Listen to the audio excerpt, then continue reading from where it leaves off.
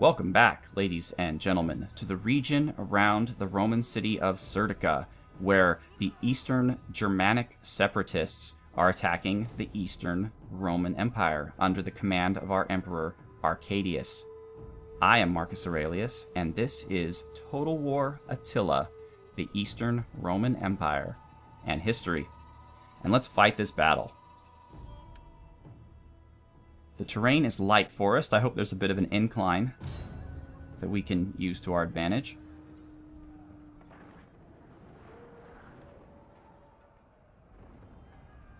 The Thunderbolts of Thurnaraz and the Receivers of the Dead versus the Legio 11 Claudia.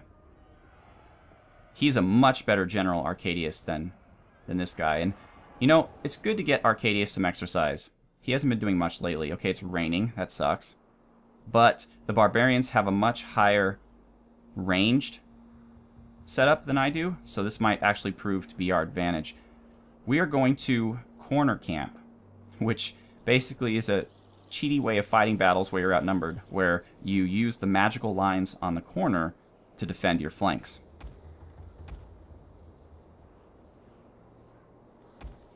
Come on. Spearmen up front. And we'll put the Comitatenses behind them. This is not going to be the real setup. I'm just doing this to get everybody ready. And then cavalry. And Emperor. Okay, so let's start the battle. And for right now, let's just go in half speed. Alright, so actually, unfortunately, this corner is kind of at a slight decline. But we'll do what we can.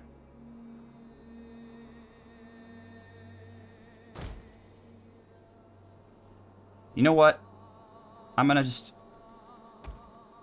mix in the swordsman with the spearmen. There we go. That way, it'll make our lines a bit more thick. Or should it? What in the world?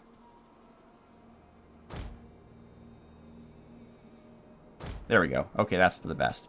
Now, archers and I guess our skirmishers right behind them. Cavalry way in the back, so they're not attacked by arrows. And Emperor, you can also get into a testudo. Oh, no, I don't want you in front. But you can also get into a testudo. So we'll put you a little closer. Okay. We'll speed that up. So, Aelia Eudoxia, her father, as I said, was a Magister Militum for the Western Roman Empire. And he was a Romanized Frank. But, unfortunately, he died. And so, while she was still at a young age, Aelia Eudoxia moved to Constantinople to live with one of the Magister Militums of the Eastern Roman Empire, a man by the name of Promotus. And presumably a friend of her father's, or at least some relation to them, although he was a Roman. I have heard two separate stories as to how the Emperor Arcadius found out about Eudoxia.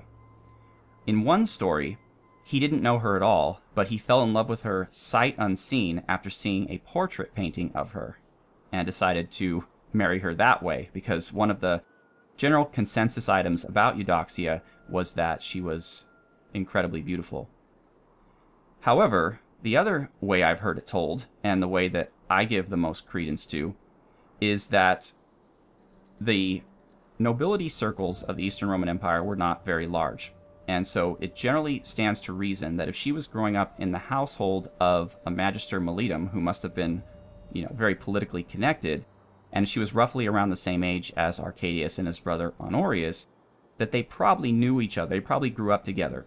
Promotus had two sons of his own, roughly around the same ages, and so odds are that they went to school together. They probably had some connection with each other as they were children, and that's probably how they knew each other.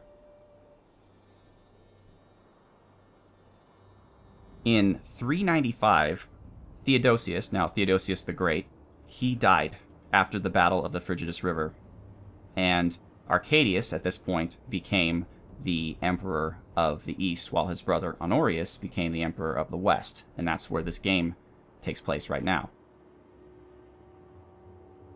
And there's not much going on right now, so we know what we could do is we can take a look at our troops. I know it's rainy and kind of crappy, but...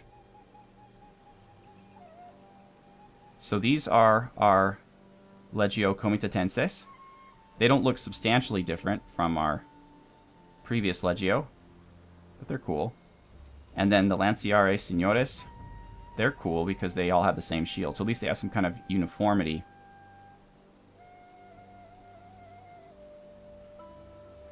I don't see much in the way of our enemies. We've been fast-forwarding for a while now.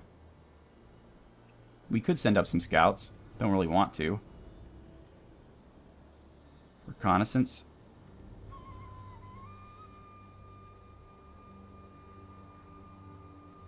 Did that work?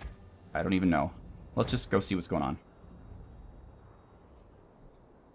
We'll get up to the top of this ridge.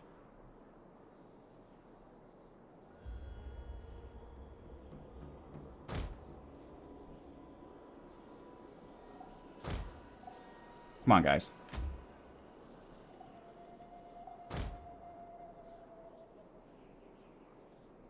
Still no enemies. This is very interesting.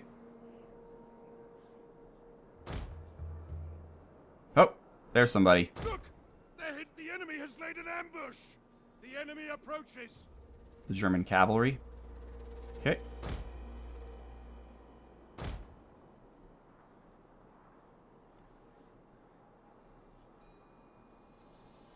Let's get everyone testudoed up.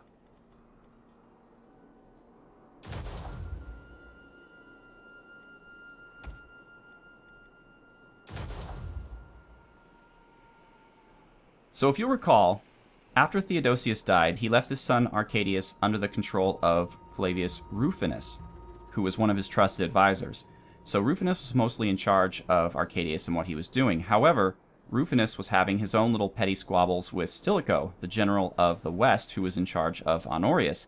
And so, while Rufinus would have preferred that Arcadius married his daughter, he was distracted. And so the eunuch Eutropius, also existing in this game, kind of a dick in this game, probably like he was in real life, he snuck in and managed to seal the deal with the wedding between Arcadius and Eudoxia,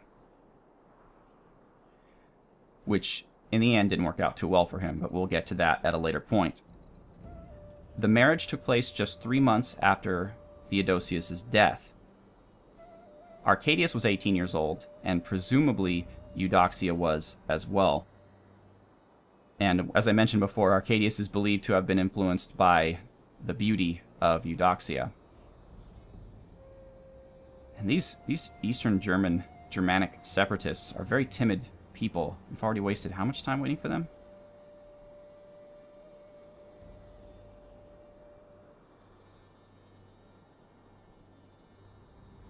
So, you know what, folks? I'm just going to pause the video, and I'll come back when our enemies make an appearance, okay? Alright, ladies and gentlemen, our enemies have arrived. Finally. Now we are all in testudo formation. Our archers are ready to go. We should have no trouble whatsoever stopping them. They're attempting to flank our troops here.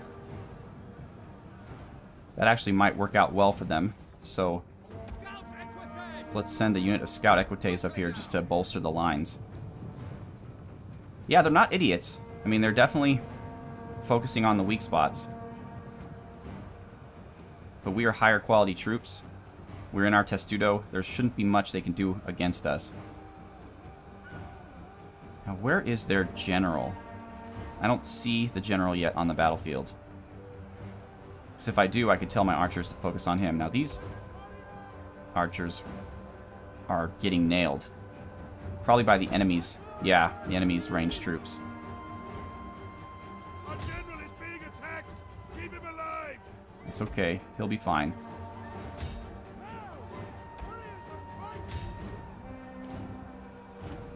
Already one of their spear units is retreating. The enemy refuses to admit defeat. Their unit has rallied. They don't have any pikes, which is great. You know, our ranged troops are just not functioning as well as I would like them to. Standard shot should be fine against lightly armored ranged troops. Here comes some axemen. Everybody's morale seems to be dropping on my side.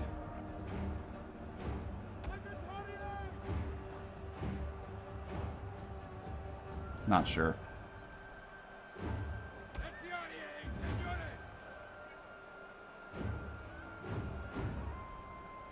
But we're doing okay. There's the general. Okay. All of our ranged troops. You guys aren't really doing much good. Let's just put you back. And we'll focus on the general. Focus fire on the general as soon as we can. I mean, they greatly outnumber us with ranged troops. We knew that going in. That's why everybody's in Testudo. And we're doing okay. I mean, we are better troops than they are by far. And as soon as we can break their spear lines... The men have broken and are fleeing. Who is that? Oh, one of our archers. I don't mind that so much. As soon as we break their spear lines, their ranged troops will be easy to mow down with our cavalry. Alright. Hit their general hard. Maybe heavy shot. Maybe precision. Come on. Hopefully they won't be hitting our own guys in the back.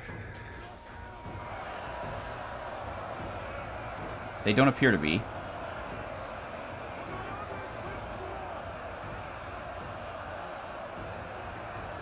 But we haven't taken out one of the general's men.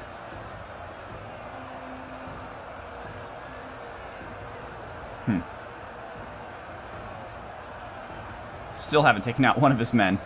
Oh, took out a couple there. That's good.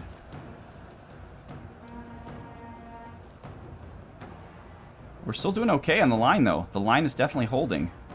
The battle is no longer in our favor. Alright, they're already fleeing. We just need to work down these spearmen so that we can... Our men flee the field of battle. Another group of archers is fleeing. It's okay. We've taken out one of their nobles. That's not very good. Maybe heavy shot's not the way to go. Maybe flaming shot. It's bonus versus cavalry. Won't do much versus infantry.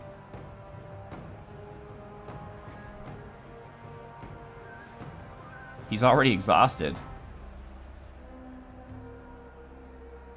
Alright, as soon as these spearmen and this horseman have been routed, we're going to send out our cavalry to take out. In fact, let's just do it now.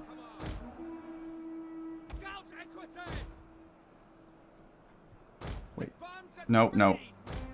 There we go. Alright. Go after the Fundadores. The enemy have rallied their units. Okay. Our Lanciares, let's just, you know what? Let's get out of Testudo and take these guys from behind. Okay. Go after these guys. Excellent. What are you guys doing? Go fast. Okay, these guys are out of formation. That's not a good thing. But we're soaking up the right line pretty well. Our cavalry are tying down their ranged troops here. Come on, cavalry. I don't have time for this nonsense. There we go. Actually, no. Let's just go straight at them. Excellent. Let's see if we can't help these guys over here. Excellent. Move down. Move up.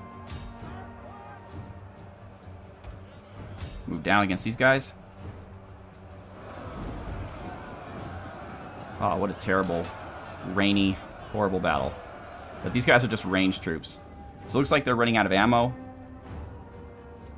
They're just running everywhere. Alright.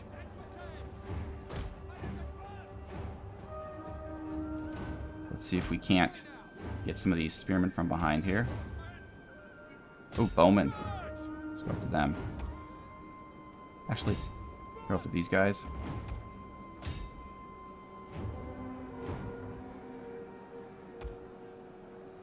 Alright, Arcadius, join the party. Are you still in attacking Testudo?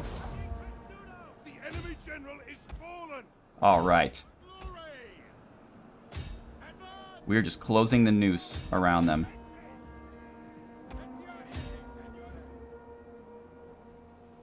We're attacking their... We should charge their bowmen. Excellent.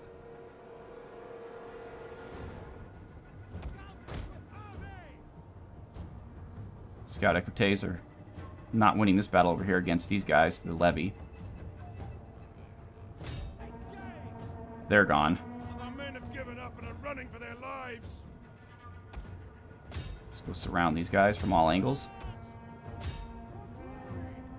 Arcadius actually lost a fair amount of his troops to arrow fire. Okay. He lost another unit of cavalry. Wow.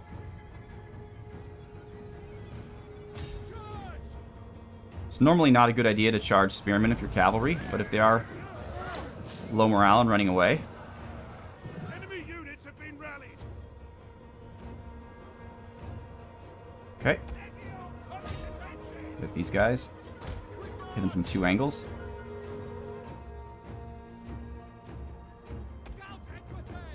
Excellent. There's only 5 in that unit. 31 in that unit. Take these guys out. 1 in that unit. That's fine. Oh, I can't wait till we have decent cavalry. We can speed it up again.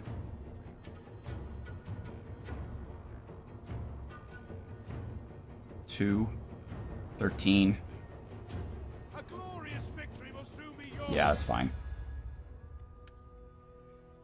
Alright, the question is, did we lose anyone completely?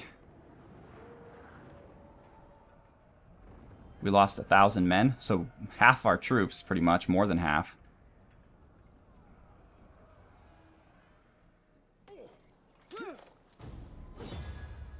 But we'll replenish.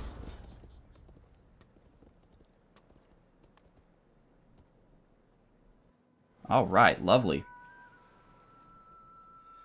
So one interesting thing to note about Eudoxia is she only lived for 10 years after her marriage to Arcadius.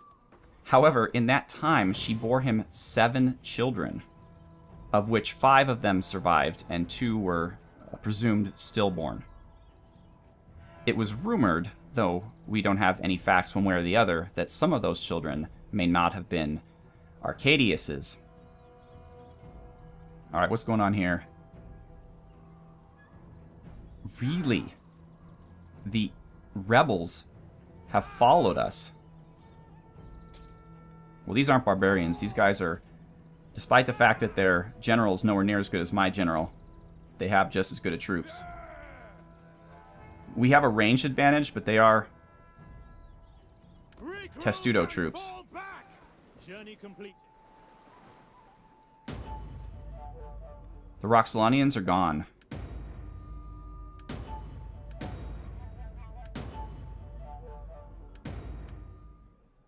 Okay, the adoption happened without a hitch. And we actually have some good money now, somehow. That's great. Alright, but we need to manage our business. Oh, Rufinus gained a level. Not who I expected, since he didn't do anything this turn, but morale when attacking, that's fine. But since he is in our family, even though I don't like him very much, wow, he's terrible. We should give him some authority and some cunning. And he has an epic poet. Yeah, that's good for influence. That's fine. Doesn't need any of this. No. Alright. Is that a navy of the rebels? It is. But it looks like our Roman friends can handle them. Let's get around here and just see what's going on. Wait, we're taking attrition? Oh, because of deep water. Huh. Not anymore, though. We're in shallow water now. So we're just going to keep an eye on here. If these guys manage to take over Corrales, we'll blockade it. What does Rome require of me? Okay. Arcadius is not doing great. Can these guys make it all the way? They can make it all the way to Tremontium. Both of these are level 2. Arcadius actually managed to survive quite well. But I don't want to go and deal with attrition. So we're going to pull back to Tremontium. Because Serdica has walls, it can take care of itself for a turn. And we'll raise up our troops, and then we'll go back against them. We've hurt them pretty badly. Now we have some money. Let's see if we can't fix Axum. We can. Excellent. Okay. It looks like that's all we can do, though. We can dismantle this. That's fine. A Thermi. That actually might be a really good idea, though it might be better for us to build a sanitation building here. We might just do that, so I'm not going to upgrade that. Let's save the money. At your command. But you... Can we move you somewhere where you won't get attrition? Yeah, good. Ready for further orders. At Okay. your command. Alright, cavalry guy. I think it's time now. We need some decent cavalry. Let's get 2 cataphracts. It's expensive, but worth it. And they are shock cavalry, so we also want to get, let's see, which one of these? The Dalmatae. The Promoti are okay. They cost 588, 494. We're going to go with the cheaper ones, though. Rome needs good fighters. Okay. So we have a cavalry force basically on the way. You're suffering attrition. We're going to head back to Amida, which should ease the worries with attrition. Amida's upgrading. Good. That's what we need. Research and wealth.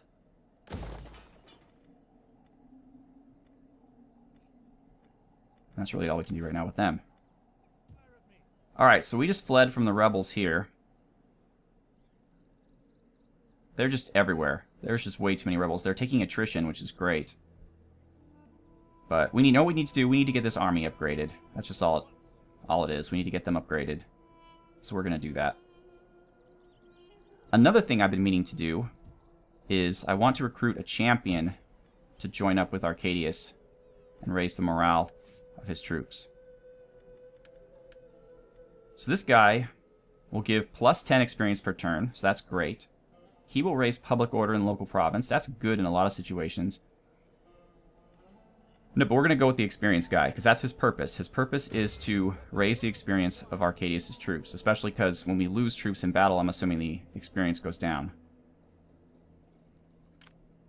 Require of me. Okay. We're just going to refresh our forces here. He still has a lot of movement. How can I serve the people of Rome? Okay. Oh, our champion. Oh, yeah, that's right, because he was recruited in an area with a handler, so he automatically gets 4 skills, which are amazing. So military training up. The assault action I don't care about.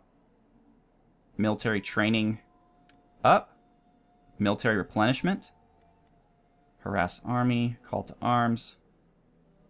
What does that do? Increases recruitment capacity.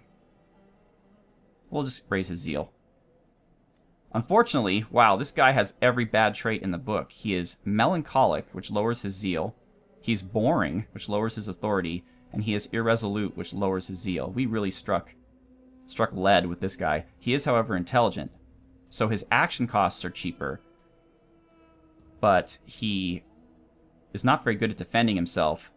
And he's not very good at defending himself, I guess. So that's really what happens here. We're not going to use him, however, for actions. So I don't think that's that big of a deal. I think cunning's actually probably the best. It'll eventually give him good line of sight. High zeal's great because it improves campaign movement range, though I'm pretty sure that's just for him, not his army. But now we're completely, because of our handler, filled up in terms of the benefit he gives to the army he's with. So that'll really benefit Arcadius and his troops. Yeah, you're going to keep making these people happy.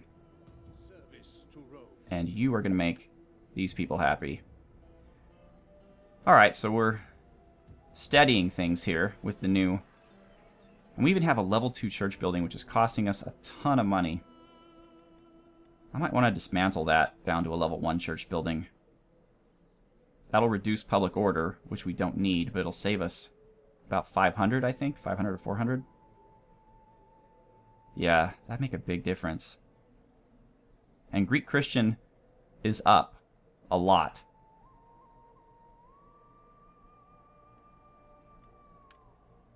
Still, though, public order is basically even. I probably shouldn't mess with that. What would improve it? If I had 5,000, improving the city would improve it by 1. It's not a ton. Tabernet would lower it. Improving to an aqueduct would raise it by 1. That's not great. So right now it's basically public order versus money, and I'm not going to disband the church for right now. I could raise these 2 mini-cities up to level 2, and that would raise public order a bit too. That's all I've got. Alright. This guy's in Marcianopolis. Yeah, he's just going to stay there and defend against the Germans, should he need to, or the Germanics, I should say. Let's give him a little bit of exercise, though. And finally, this guy. Oh, good. I can improve these guys. Well, just one of them, anyway. And the public order here is getting better. It's getting better quite a bit, actually. Very good. So, we're just going to be happy about that and end the episode. So, ladies and gentlemen, once again, I am Marcus Aurelius. Thank you so much for watching. Have a good one.